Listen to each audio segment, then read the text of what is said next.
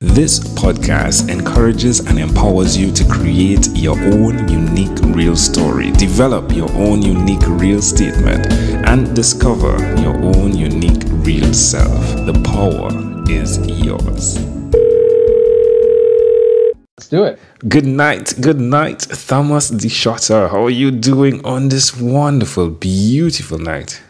I am amazing. Thank you for asking. I've had a beautiful day. I just came back from a trip to California with my family. We were at Disneyland. One of my daughters competed in a California Invitational Gymnastics and came in 5th overall in her class. Yeah, it was brilliant. It was all fantastic. That's wonderful. Hey, thanks for sharing that snippet of your life. So where are you exactly right now? Well, I live on Vancouver Island. So I live on an island just off the coast of Vancouver, British Columbia, in a town called Nanaimo. Nanaimo, yeah. Well, I was in Vancouver. It is absolutely beautiful. Canada is beautiful, but I'm not too sure about the island. But I'll definitely look on my Google Maps and check that out. Do tell me, which of your talents is responsible for us connecting at this time? My talents would be openness to creativity and sharing what I have uncovered in the world. Ooh, tell me more, please. I've been on as we all have, I'm on a personal journey, and the journey is to bring forth the best version of myself on a daily basis. And it all started when I was a young child. I was called to play drums, and I did that and made records and toured and made a lot of great friends along the way, and was always in a creative environment. And I find that even though I moved away from the passion of playing music, my passion for connection with people has endured, and that's what drives me on a daily basis, is to connect with people and learn what I can to make myself a better version of myself. Is that where the podcast began? I'm sorry? Is that where your podcast began?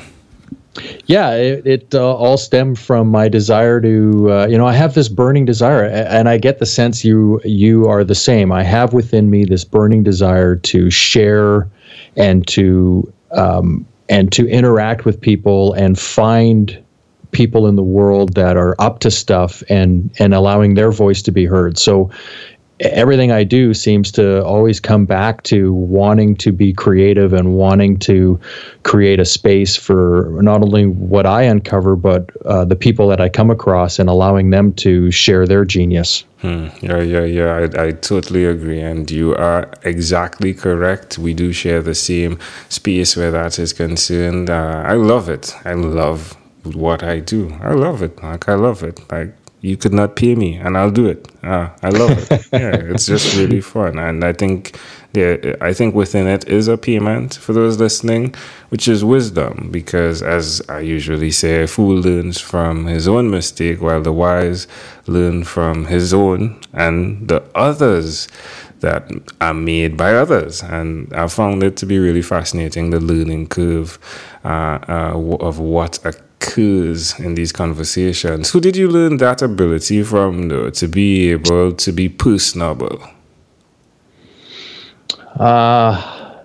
My father is, I can remember as a child, and I've probably, my kids bug me about this now, but my dad, in Canada, it's common practice for retail people to at a cashier to wear a name tag. And so my dad always would address the person by their name tag. So, if the person's name was Glenn, was serving us, he'd be, "Hey, Glenn, how are you today?" And the Glenn would look at him like he knew him, right? But my dad would just, use their name tag and address them as the person they said they were, and be a human being relating to them. And I remember as a kid being wide-eyed, watching that, from my 3-foot height, looking up and seeing that interaction. And that's always stayed with me, that when you address people and allow them to be human, it's amazing the level of service they will go to for you as well. It creates instant connection. Definitely does. Definitely does. Well, tell me why you will continue to be that person, because as much as it does have the great advantages, there is, let's say there is, right? There is, or let's say there are disadvantages as well that go with choosing to be this person. Why will you continue to repeat these skills nevertheless, Thomas? That's a really good question. And what comes to mind right away is I can't function any other way. It doesn't serve me. I hear what you're saying. So here it is, that the amount of discredit that I will get from being who I am far undertones. It's far less than the amount of great feelings and great attributes I get in my life for being who I truly am. So I'm willing to take the naysayers. I'm willing to take any type of abuse. I was a musician making records. I've been on stage where there's a pause between songs and somebody yelled, "Your band sucks." Like, I've had that experience, and it doesn't bother me. It's like, great. If you don't like my dad used to say, if you don't like my fence post, don't swing on my gate. and I just live by that. It's to this day, I live by those simple truths of, that's who I am, and that's who I'm going to be. And if I'm not that, then my life doesn't work for me. Anytime I've shut myself down, it doesn't work. Well, do tell us one other thing that you've done consistently over the last 3 years, please. Okay, so it's not quite 3 years, so I hope I'm not breaking your rule by this, but I decided one day, I said to myself, when I'm 85 years of age, I want to be able to do 40 push-ups. And it was random. The 40 was random. I don't know why, but I decided that, if I could do 40 push-ups when I'm 85, that's probably pretty good.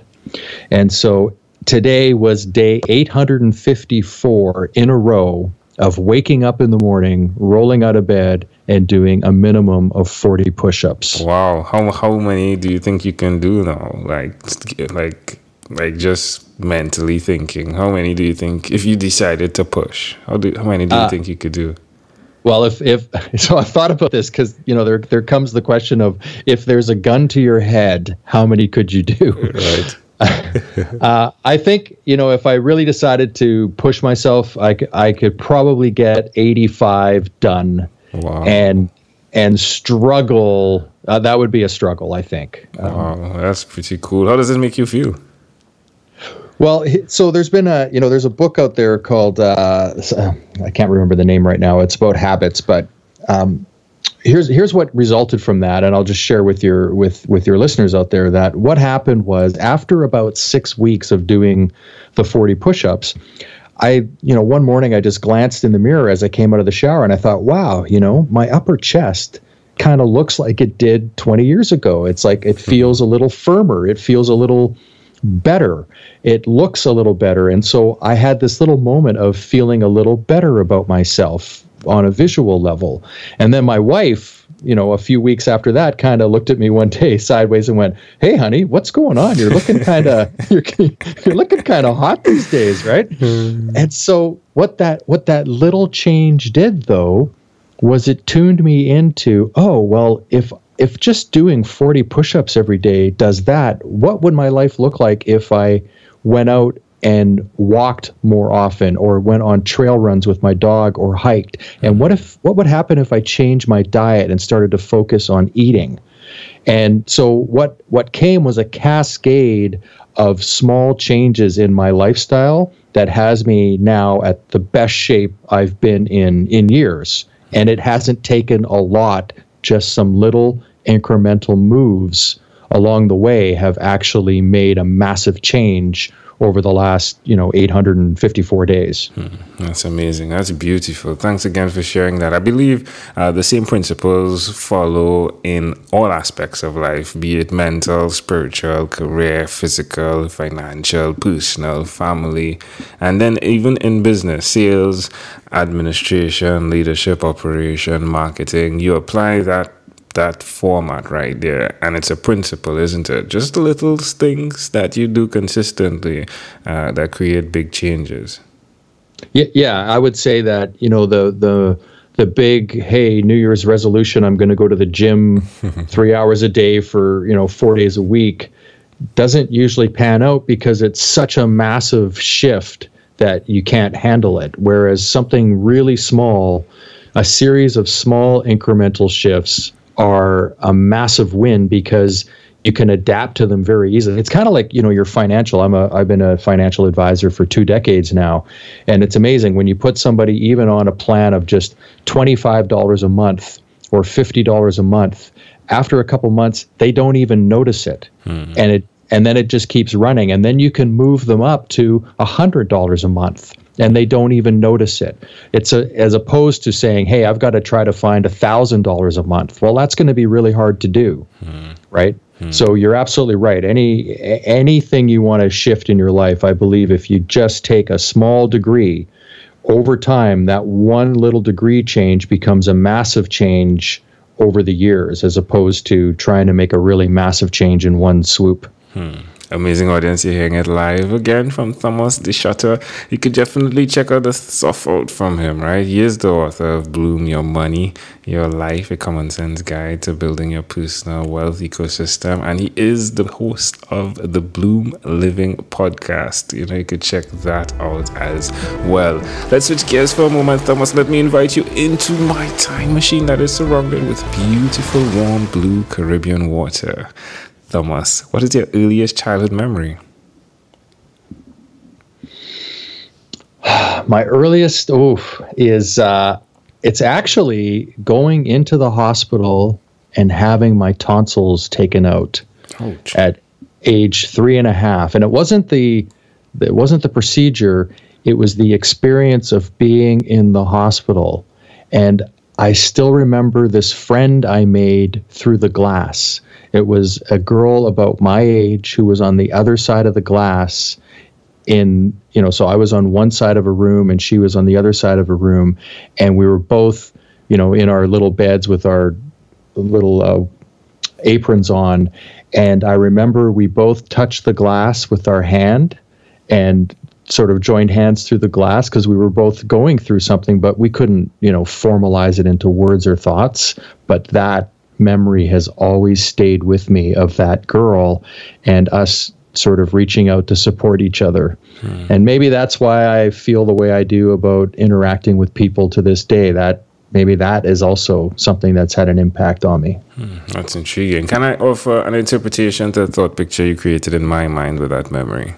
Yes, please. I see, within what you're doing, you're always speaking about doing 2 things, so create a life they love while building their own income for life strategies, right? And I think it's always twofold, just like that glass that is there and you are on one side and the other person is on the other side. And the other person can be metaphorically so many different things, be it your health, or your wealth. But the communication really starts by a gesture, by a small move, if you would.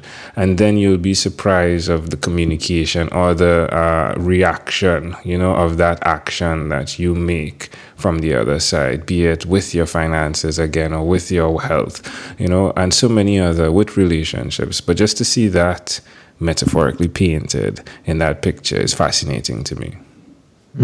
Thank you for that. That's beautiful. You're welcome. It's yours. If you had to share with us your own unique real statement. Ooh, I just got a brain fart there. If we fast forward to when you were 12 years old, what was your favorite song? My favorite song? Yes. 12 grades. I had just discovered the Canadian band Rush, and my favorite song was Working Man off their live album, All the World's a Stage, because it had the most amazing drum solo I had ever heard in my life. All right. I'll definitely check that out. All right, my friend. Well, we've arrived at our destination, but before we get off of this time machine, there's a small declaration form. So it's yes or no, possibly a bit more. We're going to move pretty quickly here. Are you ready, Thomas? Yes. Thomas, have you chosen someone to pass on your skills to? Yes. Are you married? I am. Do you have children? Twin daughters. Wow. Do you believe in God? I believe in a higher spirit, and my version of God might be different than somebody else's, but yes. Do you have an inner circle of friends? Very tight-knit group of friends, yes, indeed. Do you watch TV for more than 3 hours a day? No. How about 3 hours a week? Yes. What about screen time? The phone and or the computer, is it more than 8 or less than 8 hours a day? Less than 8 a day. Thomas DeSchutter, if you had to share with us your own unique real statement, a statement that represents who you are, what would you say it is? Everything you want for yourself and for your life is within you. Love it. Ooh, this was a great pleasure, my friend. Before you leave, is there anything else you'd like to share with our amazing audience? I need to know where you're from. I'm from Trinidad. So here's what's coming back for me. Your accent. I played in a Bob Marley tribute band in the 1980s. Wow. And toured Canada doing Bob Marley songs, and you're just bringing me your accent is bringing me back to those days. Jamaica. Totally, man. I'm just like, I'm feeling the one drop, and I'm just loving it, man. It's so beautiful.